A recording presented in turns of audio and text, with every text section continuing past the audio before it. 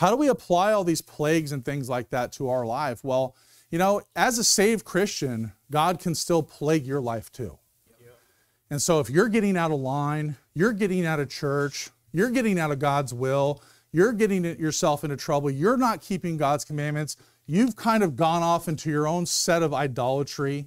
And I'm not saying worshiping a literal statue, but maybe you're worshiping sports, maybe you're worshiping music, maybe you're worshiping television, maybe you're worshiping movies, maybe you're worshiping video games.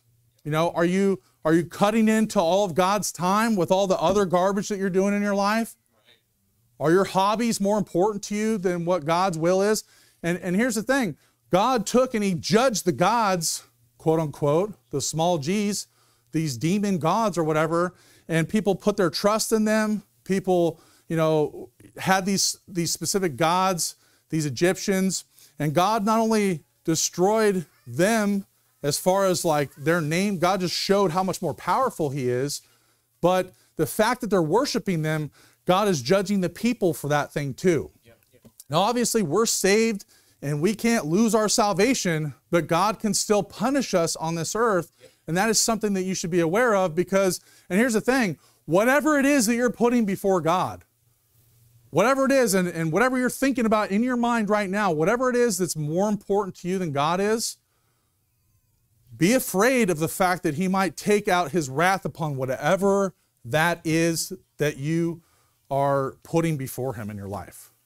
Whether that's your children, whether that's your spouse, whether that's your parents. You know, it could be a human attachment, you know, and here's the thing. We're supposed to love the Lord our God with all of our hearts, with all of our minds, with all of our soul, with all of our strength. God is supposed to be number one in our lives. And the people in the world don't understand this concept, but you should understand this concept. And so if something in your life is interfering with your relationship, quote unquote, I mean, it is a relationship with God. Whatever, you know, is it interfering with your worship of God? Is it interfering with the time you spend with the Lord? Because, like I said, God, you know, the Bible says, my little children, flee from idols. Who's he talking to? The little, you know, he's talking about saved people. Flee from idols. Get away from that stuff. And it might not be, you know, Jesus hanging on a cross on a crucifix or something. It might not be some statue of Mary. It might not be some fat Buddha at a Chinese restaurant. It might not be skinny Buddha that's in somebody's garden at the house that you knocked on. But you know what? It could be something, whatever else it is that you're putting in front of God as an idol. Be careful about this because God just might plague your life also. He might plague your life and, you know, and you're like, well, what advantage do we have? We have the Word of God. We have the Holy Spirit, and we should walk accordingly. And this is like, you know, obviously this is stuff that that needs to be preached about because, you know what I don't want to happen to this church? I don't want people to get so complacent that we just kind of just go through the motions and that half the church is backslidden and not really zealous for God. They're just coming here.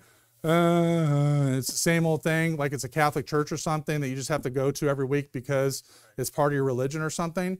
I don't want that. I want our church to be fired up and zealous and loving the Lord and being zealous. And obviously, I'm not saying don't have fun. Have fun.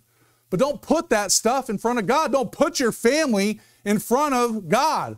Because you know what? God has his way of rooting things out of your life. Is that what you want? If you're worshiping your family or loving your family more than you're loving God, I mean, that's a scary thing to think about. I don't ever want to be put in that position where I would have to, you know, have something happen to somebody I love because God's like, I got to get this idol out of your life so you can serve me.